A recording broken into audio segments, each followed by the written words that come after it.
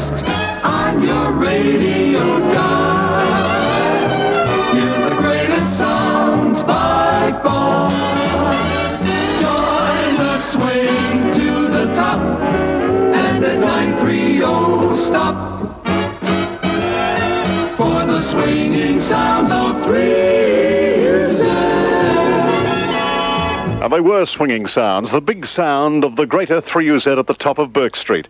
It was a radio station that most of us who were aspiring to get into radio yearned and wanted to work at. A man that was part of the big days at the greater. Bob Cornish, good evening to you. G'day, fellas. G'day, Bruce. Nice to hear from you, Philip. Oh, great to have you on the show. We've been looking forward to this date, Bob. That's a pleasure. What made 3UZ the greater in your days, Bob? Oh, I think 3UZ went through a whole series of eras, Bruce, quite frankly. When I first arrived, it was the era of Nicky and Russ. In fact, I think Russ actually had left by the time I was there. And then it was Nicky and Graham. It was Graham Kennedy's start in show business. Graham worked in the record library. And when a young man by the name of Russ went on national service, Nicky looked around for somebody to take Russ's place and said, how about the boy in the record library? I think at that stage Graham was delivering records and running messages, and Graham came in and was one of the great success stories of all time. It was the era of Bob Horsfall and the Tune Twisters, of later on Happy Hammond, John McMahon, of course, who was there well before I was. And then we went into the era that you've just played the jingle, the era of Don Lunn and Alan Lappin and Don Rainsford and Sam Anglesey, the arrival of the Top 40, the Beatles' visit to Melbourne. All of those things really made 3UZ, and it was teamwork as much as anything else, and it was also good people, and lots of them. But it seemed to me that 3UZ saw the advent of television, took it on, and won, where the other stations seemed to mess around, still doing a bit of community singing, and still with their hearts back in the 40s, UZ, you started getting very contemporary. I think you're right too, Bruce, because when I arrived there, it was just before the advent of television. Television came in 1956. I think I arrived in 1955. And certainly people were talking about radio being steam radio in those days. What was going to happen? And I can remember the then general manager, Lewis Bennett, talking to the staff about the fact that we had to do something different. We had to be different, and a 5-year plan was set. I think we got about 6 months into the 5-year plan because there wasn't any need to go any further at that particular stage. But what happened, Bruce and Philip, I think, was that there was a recognition that because television could do drama and comedy and quizzes and the rest of it so much better, and live, not so much live sport then, that radio should concentrate on what it could do best. And that was the immediacy of news, the music side of it. And there were 2 stations in Australia that really began this revolution, 2UE in Sydney and 3UZ in Melbourne. Bob, we're going to jump all over the place here, but I just want to talk about the late 70s and early 80s, where you had heavyweights of the caliber of Tony Barber, Don Lane, Bob Rogers and Bert Newton at the station. How did you cope with those big egos? Because at times, I'm sure, there were swords drawn. Oh, it wasn't so much swords drawn, I don't think. It was a matter of being able to work with those people, and they were just great people. And you have jumped slightly, by the way, because there was an era in between those. But let's talk about that. UZ was going through one of its downs, and I suppose every radio station and every television station has a period of ups and a period of downs. And John McMahon came up with the idea that Bert Newton might be really very good for the radio station. And I was enthused about it as well. I forget what position I was in at the station then.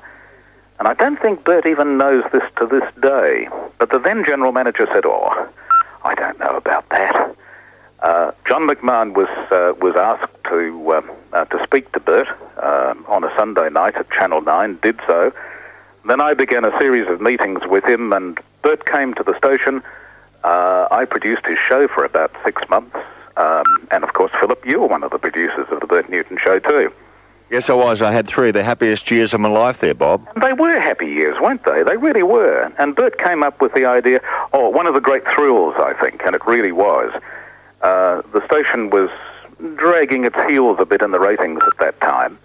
And the very first series of McNair Anderson ratings that came out after Bert started, Bert's program, Bert's time slot, moved from number nothing to number 2. And that was just completely fantastic. That's amazing. That's some sort of record. As we're jumping around a bit, Bob, let's go back to the early days and John McMahon introducing the chief announcer at 3UZ in the the mid-50s, as it turns out.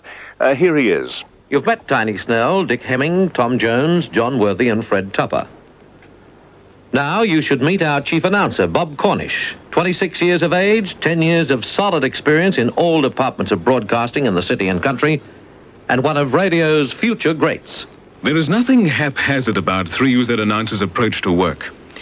At a weekly meeting, all new copy to come into our schedule is tabled, bugs are ironed out, and the sales department report on results of special commercials. Styles of microphone setting are rehearsed and discussed, and these meetings allow an expression of thought on the commercial approach, which in my experience is quite unique. I'd like you to meet some of our air salesmen. You'll like their voices and their drive. Nice to come home to 3UZ.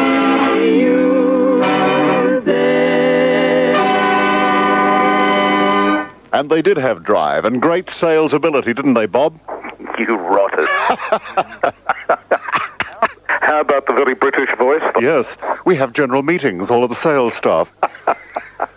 Well, we were all a bit British, I suppose, in those days, weren't we? Well, I must have developed an Australian accent later on. Yeah. You first appeared behind a microphone, and I didn't know this until today, Bob, at the age of 9 on 3DB. Yes, I certainly did, and I was lucky enough. I was a great fan of radio as a kid, just as so many kids, I suppose, are fans of TV today at that age. And the 3DB children's session was operated by a remarkable lady by the name of Jean Lawson, and I was a real fan. And one night I heard a call for people to come in and ask questions of the experts at the museum. So you couldn't hold me back, I was there. And after I asked my question, Jean Lawson came up and she said, you've got a rather nice voice. Would you like to take part in a serial that we run on 3DB in the children's session called The Fake of the Ganges? Well, you couldn't hold me back. I thought, how marvellous. 2 nights a week, race in after school. And when I found out I got paid for it as well, that was just all too much. And that then led to 2 other appearances in various ABC radio serials, Australasian radio productions. I suppose for a period of something like 6 or 7 years until I took my first full-time job in radio. Bob, we're not doing this chronologically. I think it's more interesting to jump around. I first got to know you at Channel 9 when you used to appear in Graham Kennedy's in Melbourne Tonight doing commercials for the drink Revella. Remember those good old days? This mountain drink, you're quite right. I think I probably sent it broke, Philip. But it wasn't only IMT, it was the Channel 7 sports show, and you were appearing on Channel 2 even too, weren't you? Yes, I was doing, in fact, I appeared on Channel 2 in 1956, one of the first of the live shows, which was called Canberra Club, and then we moved on to other shows. There was a panel show called What Next? There was a variety show called Saturday Party. So I did a lot of moonlighting on television while I was still with UZ, and I must say, with UZ's permission to be able to do that. It was a lot of fun. That Revella commercial, I will never forget one night, Philip, but only you would know what could happen. I was given a golf club because this was going to be a golf setting. So there I am, live in Melbourne Tonight, in the commercial set, swing back the golf club, knock the entire set over, and of course a 30-second commercial became a 5-minute scream because immediately Graham just used to love that so much. Sorry. Bob used to dress for the part, I think, you in had leather little pants. Austrian shorts. Leather pants. No, and it didn't quite go that far. I think it was just a hat with a feather in. Isn't that unusual? Graham Kennedy, the boy you saw as a record librarian with Nicky, throwing to you his boss, as you were in the old days, doing a commercial. Yeah, but I wasn't his boss when Graham was there. No, but weren't you studio Junior. chief announcer? No, I think Graham had left by that stage. I started off as an announcer, then senior announcer, then chief announcer. And Graham left fairly soon afterwards. It was when television began, and in fact Nicky was supposed to take over the program in Melbourne Tonight. And Nicky unfortunately died. He died very young, I think at about the age of 51 or 52. An immense tragedy. And then other people were looked at for the job of this variety show, and Graham was finally chosen. Apart from the variety show, the morning of his, or the weekend he passed away, what was the station's policy then to his program? Were you left at 6s and 7s? Did you have any idea of what to do? Nicky died on a Saturday afternoon. He'd come home from, or his family had been away on holidays, Nancy Lee and the boys. And I was on the air on the Saturday afternoon, and I get a telephone call from Nancy Lee at about, I suppose 5:15 on the Saturday afternoon. And in a very disturbed fashion, obviously, she said, "Look, Nicky's just died, and I'm so worried about who I'm going to tell." Because at that stage, our general manager had been through a heart attack, and she was very concerned about him. And anyway, the following day, there was a Red Cross appeal. And all of us were absolutely stunned. There just wasn't anybody in the radio station that wasn't mind-boggled about Nicky's sudden death. And the whole of that appeal day, which was incredibly successful from a financial point of view, for, I think it was Red Cross, in fact I'm sure it was, everything was dedicated to Nick. And then, of course, who was going to take over? What was going to happen? And eventually, as you may remember, Happy Hammond took over. But Nick was a huge loss.